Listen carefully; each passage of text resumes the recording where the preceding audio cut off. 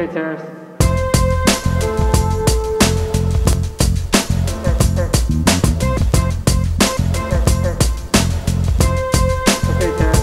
If you know anything about Basquiat, or even if you don't, he was notorious for making references to jazz musicians in his paintings and poetry.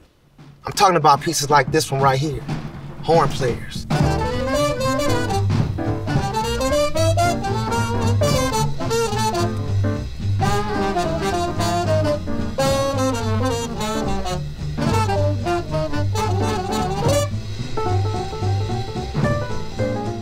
Now, in order to understand the meaning behind it all, you gotta know who these jazz cats were.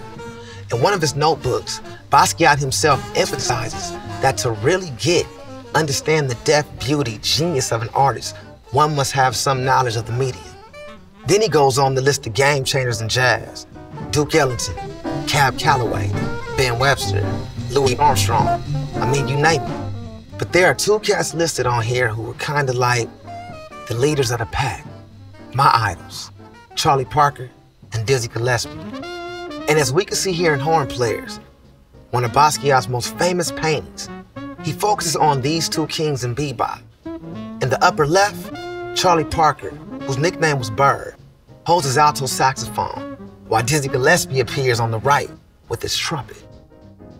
But we've got to ask ourselves, what was so special about these jazz, more specifically, bebop musicians? Well, bebop was a type of jazz originating in the 1940s, but it was really an intellectual movement. It broke away from the norm of what black musicians were expected to play as jazz musicians. Charlie Parker was sick and tired of being treated like a second-class citizen because of the color of his skin. So one of his goals in ushering in this new wave of bebop players was to put a stop to the whole "you gotta entertain me, you're a black jazz musician" thing. As the Godfather Quincy Jones says, all of black music comes from a sociological source: big band, bebop, doo-wop, hip-hop, and laptop. It all stemmed from what was happening culturally, environmentally, and politically at the time. Basquiat was consistently aware of the racist ways in which he was being pigeonholed. And so we found a lot of parallels between his treatment as an artist and that of his jazz heroes. On one hand, these jazz musicians were incredibly celebrated and hailed as some of the greatest artists of their time. But as soon as they stepped off stage and put their trumpets and saxophones down, they were once again reduced to the color of their skin. They literally had to enter through the back entrances to clubs that profited off of their names. In a similar fashion, Basquiat was always very conscious about his place as a young black man in a predominantly white art world. The critic Greg Tate wrote that no area of modern intellectual life has been more resistant to recognize and authorize people of color than the world of serious visual arts. Quincy Jones once told me this crazy story, how he and jazz singer Little Jimmy Scott had to sleep in the funeral parlor, next to dead bodies, in caskets, because they weren't allowed to stay at a white hotel near the venue that they was playing. Although doors were opening a bit more when Basquiat was coming up as an artist in the 70s, after Jim Crow laws were technically off the books in 1968, that didn't mean the racist mindset of the public had gone out with it. There was no way you could divorce jazz music from the musician's treatment in society. And Basquiat felt the same with his art. Basquiat once told an interviewer that he painted from, quote, 80% anger, and he was devoted to bebop as it was a restlessly inventive genre, unable to be put inside of a box no matter how hard outside forces tried. Another way that he explicitly addressed the racism he experienced was by listing the products that historically have been created with black labor and bodies.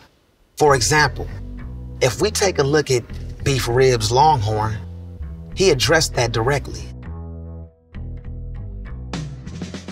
It's evident that even after he was catapulted into the spotlight and making more money than he could ever imagine, he was consistently reduced to the likes of a kid who simply made cartoonish paintings, rather than on the level of a true intellectual artist. The canvas was where he could create freely, without judgment, free to create a world that reflected his own, next to the type of world he longed to see. If you wanted to see a respectable black man in the media during the 50s, 60s, and 70s, your best bet was to turn to either jazz musicians or boxers. Basquiat knew that these were the men who were revered worldwide for their creativity, style, and talent. So he frequently painted his characters as kings, athletes, and warriors. This offset the narrative that critics created, painting him as this over-sexualized black man which detracted from his actual talent and intellect. Art critic Hilton Kramer once described Basquiat as a talentless hustler, street smart, but otherwise invincibly ignorant, who used his youth, his looks, his skin color, and his abundant sex appeal to win fame. We also frequently see the juxtaposition between the normal exploitation of black bodies in mass media with his literal anatomical translation of the human body. His fascination with the human body was most notably credited to an event that happened to him when he was 7 years old. He was out playing softball in the streets of East Flatbush, Brooklyn, and was hit by a car, leaving him with major injuries. Later in the hospital, after doctors removed his spleen, his mother bought him a copy of the book, Grey's Anatomy. His time spent with this book while in recovery proved to be formative, because judging by his art, his visual language appears to derive from an obsession with the interior design of the human body, rather than exterior.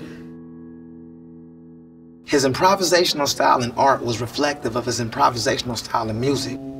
As the former leader of Grey, his experimental art Noise Quartet, along with his role as the producer of the single Bebop by K-Rob and Ramelzi, and as a DJ at venues like Mud Club and Tribeca. Against the backdrop of the cultural experimentation of the 70s and 80s, it was a period of discovery with improvisation as the steering wheel. Just as Charlie Parker had come to the place where he abandoned the traditional melody for improvisation, Basquiat felt he could really do anything he wanted, with no rules and no regulations. I can relate, because when I create, I become a mirror of things around me and just reflect them back on them. I feel like that's my job, to inspire and to record the times as an artist. Coincidentally, Basquiat was the inspiration for the cover of my album, Dinner Party. And beyond my personal inspiration, you can see the influence he's had on popular culture, from The Weeknd, to ASAP, to Swiss, to Jay-Z, to Michael B. Jordan, to Doc Martens, to Coach. When I think of Basquiat, and I'm going around looking at all these different paintings, I can't help but to feel free. I also can't help but to feel he left a message for us. Cloudy days, sleepless nights, I lay awake tossing, wondering when we'll get right. We've been down for so long, no change been on the way, ain't worry no more, no we coming, coming, coming.